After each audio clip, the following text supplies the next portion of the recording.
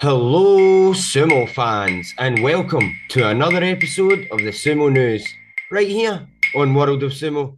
I'm Scott Finlay, and let's get you up to date with all the latest from the Sumo world this week.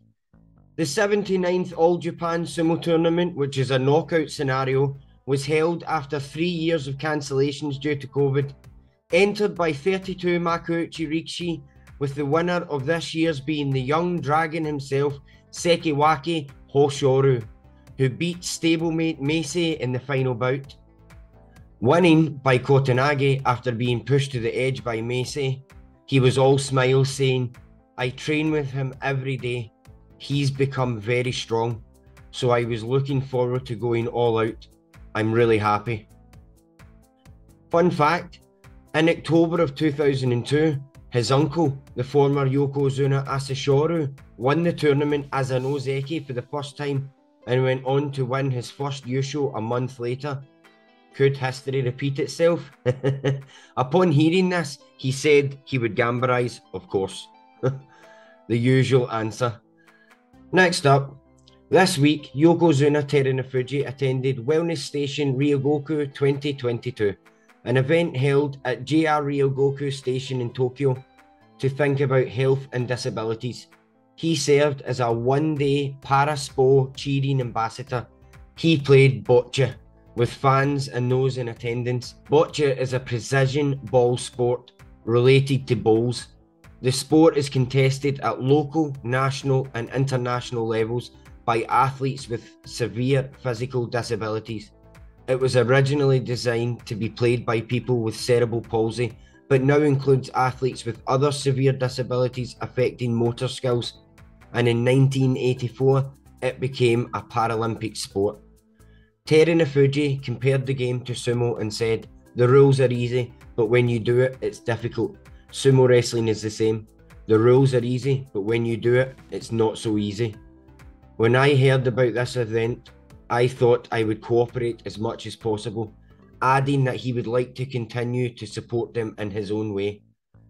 As for his knee, his current physical condition is apparently okay.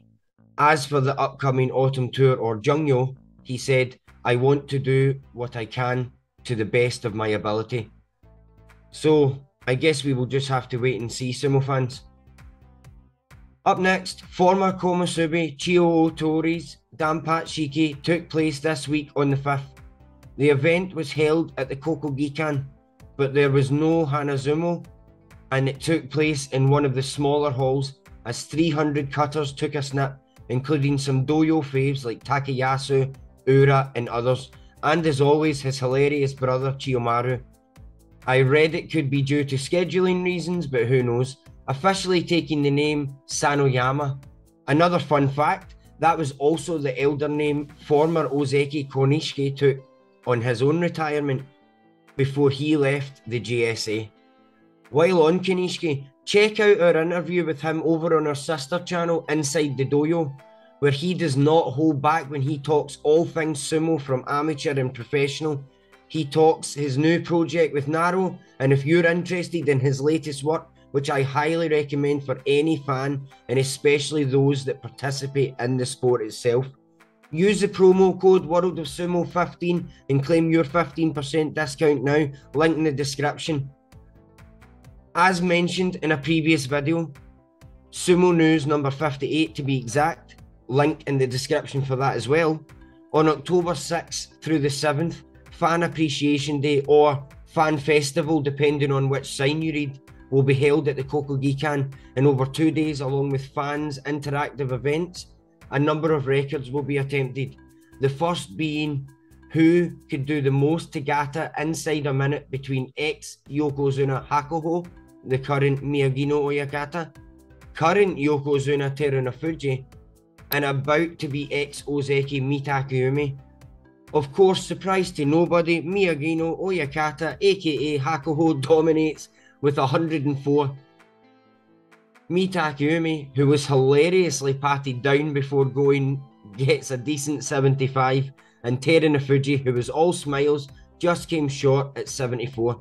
Of course, that's now Hakuhō added yet another world record to his list of Guinness titles, Still to happen on the 7th is the record for how many people can simultaneously do Shiko.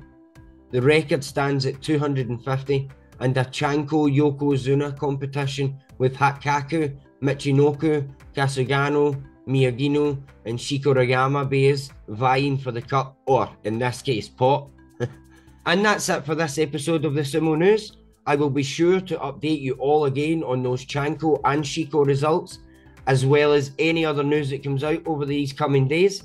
As always, thank you for watching, and Sumo fans, remember, like, subscribe, hit that bell, oh watanage!